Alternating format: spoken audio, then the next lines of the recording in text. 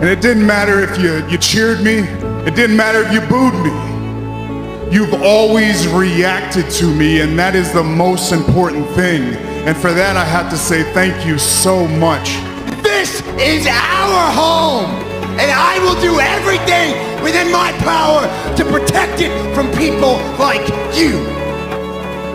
And you stand there and blame me. Fine, I blame you. I'm still here because you can't do your job. You say that when you became WWE champion, you rejected the people. No. The people rejected you. What's yours? What you deserve, what you feel, that you earned, what you know in your heart and your soul that you deserve, that you earned. It was about just taking it.